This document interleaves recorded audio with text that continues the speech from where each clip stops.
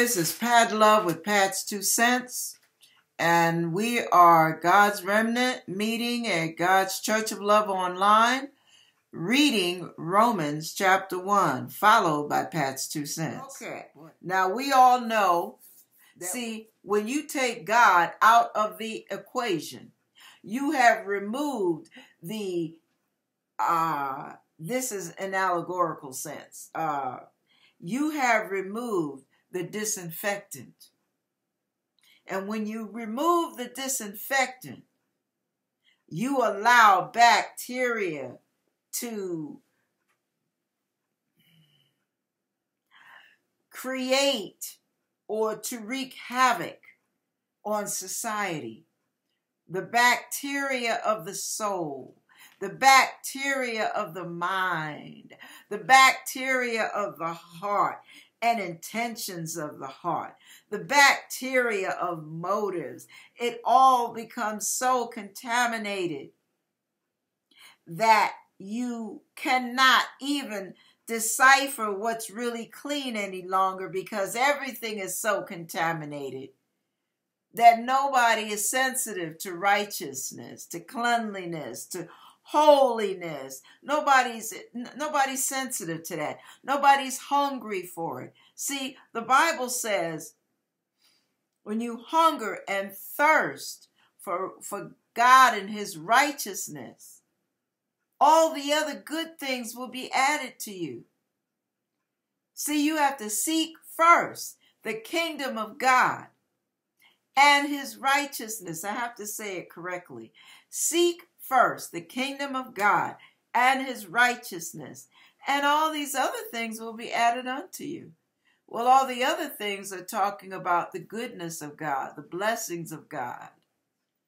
Woo! We have turned into a society. Help me, Father. We have turned into a society that relishes in junk food, relishes in junky love, relishes in a trashy lifestyle, relishes in low order lifestyles. We relish in that. We don't have a hunger and thirst for righteousness. We don't care about what pleases God. We have no fear of God. And when you have no fear of God, you don't concern yourself with the consequences of your actions. We have to be very, very careful in these last days, especially those of us who are trying to live for God. We are in the world, not of it. And you have to remember something. If you walk into a room full of people who have flu, colds, strep throat, pneumonia, whatever the case may be, you walk into a room filled with sick people with infectious disease. If you have not girded yourself up with echinacea, vitamin C, antioxidants, all kind of things to keep your system, your response, your immunity at an all-time high, you will end up catching somebody's infection. You will catch the flu, or you will catch the strep throat, or a cold. You'll catch something.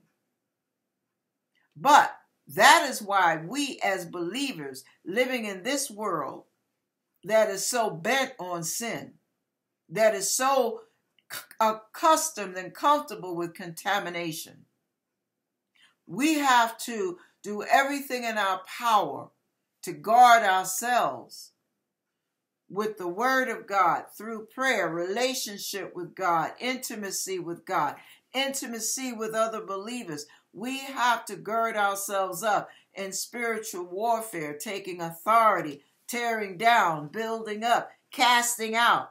We have to do everything it takes in order not to get defiled by the atmosphere that's in this world, in our workplace, in our surroundings, our family settings, the music that's on the airwaves, the media. We have to be very careful because everything is inundated with the atmosphere of sinfulness. We have to be careful. It's almost like being dummied down. Have you ever had a vibrator on your skin so long that after a while you go to touch your skin and it seems like you've lost some sensitivity because of the constant vibration? Well, that's what ends up happening in the spirit realm. We get so bombarded by the things of the world that we become numb to the things of God. We become numb to holiness. We become numb to love. We become numb to integrity.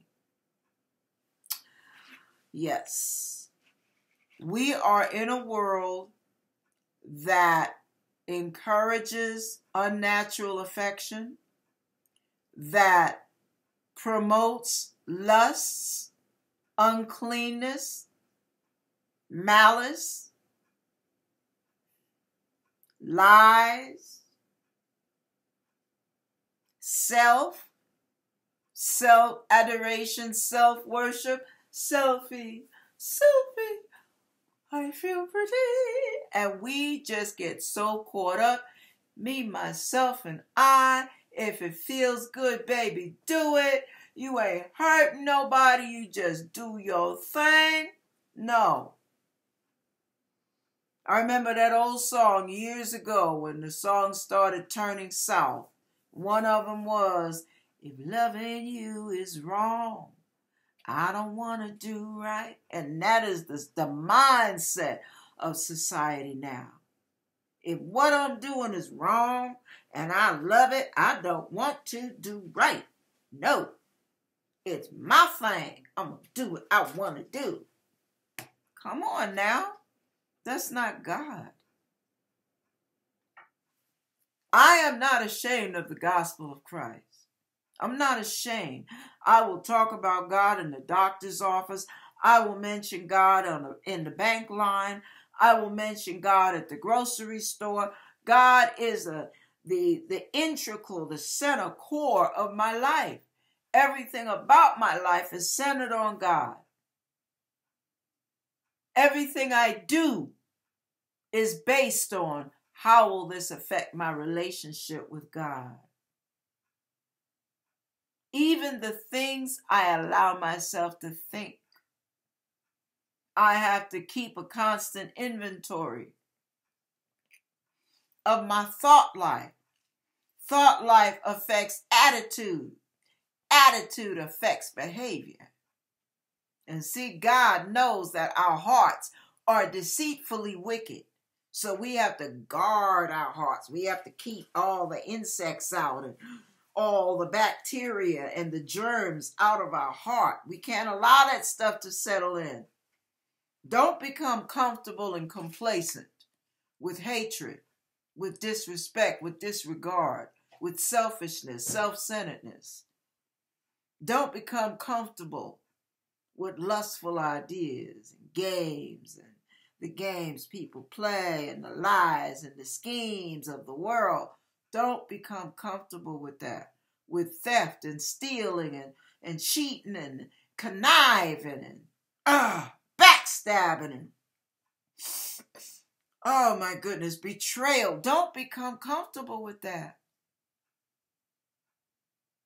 Anything that exalts itself against the knowledge of Christ, you chuck that baby quick, fast, in a hurry. Do not become roommates with it.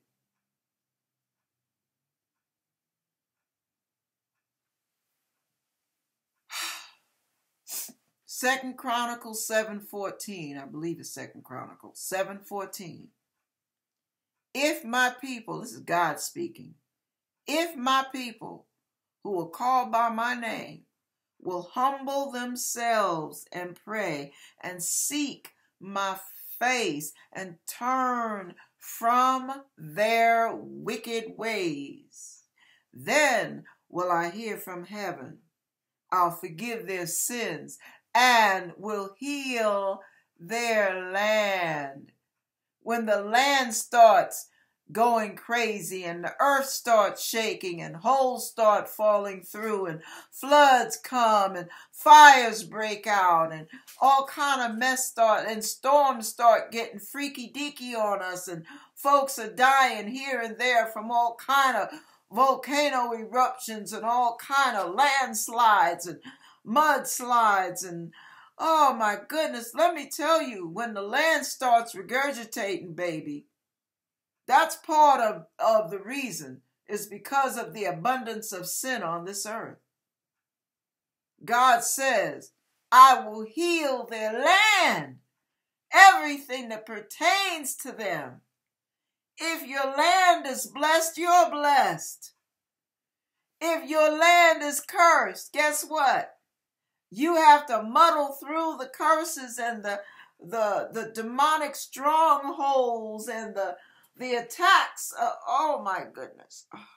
You don't realize how this thing is like a rabbit hole. It just goes down, down, down, down ad infinitum. It's almost to infinity because help me, Father.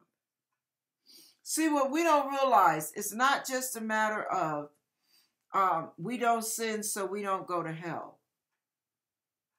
When you allow sin to run rampant, what you're doing in essence with your life. Now, I don't know if many of you have had science courses in junior high or whatever, but I remember one of the first things we did, it was an experiment. Excuse me. It was an experiment. And we all were given a petri dish that had been sanitized completely. Each one of us had a petri dish. In the petri dish, we would take one finger, wash our hands, rub alcohol, everything. Okay. We take that finger, we put it in. Then we just touch things and we wouldn't wash our hands and put it in another petri dish. Just putting our little fingerprint, just one little touch, right? Both petri dishes were put in the dark. The petri dish that had been sanitized had very little bacteria growing in it 3 days later. The one that had been contaminated, just mold, was just mounds and hills and valleys of mold all over from that one little fingerprint. Which petri dish do you want your life to represent? Which one do you want to represent you? See, when anything goes, you're living a life of mold. And God will turn you over to a reprobate mind, and it won't bother you when you sin. It won't bring tears to your eyes that you disappointed God because you could care less about what he thinks. It won't bother you that you hurt somebody's feelings because you really couldn't give a you know what. That's the love growing cold. See, you just don't get how all of this is intertwined together.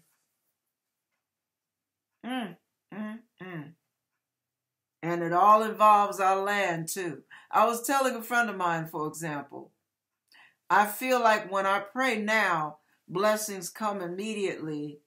I don't have months and years and months and years to wait for certain blessings because it seems like I'm living in a region that God sent me here. He sent me and my husband here. And we live in a region that is blessed. He didn't tell us to live in this city or that city or the other city. He told us to live in this one. Now, I believe when a region is blessed, there's very little demonic activity. There's very little cursing over the land. This city has very little crime.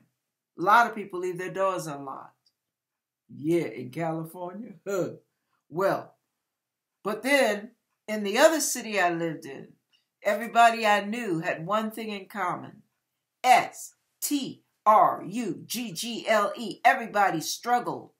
Everything was a struggle. Everything came hard.